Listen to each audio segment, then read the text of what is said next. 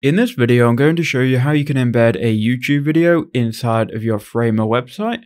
So let's jump into it. So starting off at the Framer homepage, you want to go ahead and click on your profile icon in the top right, then go to projects and find the website that you want to edit. I'm going to edit this one here called KnowledgeBase, which is just an example. Now I'm going to edit on desktop, so you can see we are on the desktop website. Now I've zoomed in here to 50%. Now a quick tip, if you hold down space while you're in the kind of like project area, you can move this around. And if you hold down control and zoom in and out with your mouse wheel, you can kind of like precision edit this. Now what I'm going to do, I'm going to remove this video, which is already there. We then need to go to insert, which is the plus icon in the top left hand corner. Then you need to go ahead and go to elements, go to media, go then to YouTube, and then it's going to add a YouTube video. Hold space and just kind of like move this so you can see. Now you want to drag the YouTube video wherever it needs to be on your page. Obviously snap it into place. So I'm going to put it there.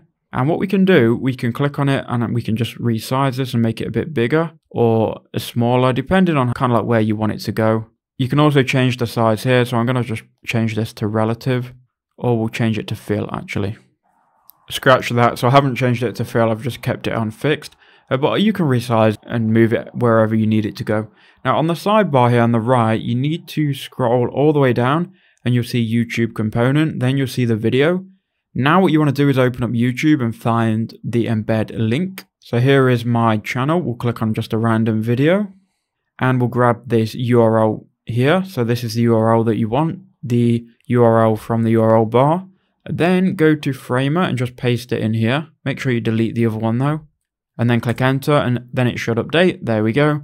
What I would do as well is change the thumbnail quality to high quality, because it's going to obviously make people want to click on it more if it's high quality. And then basically you're pretty much done. You can then click publish and then update.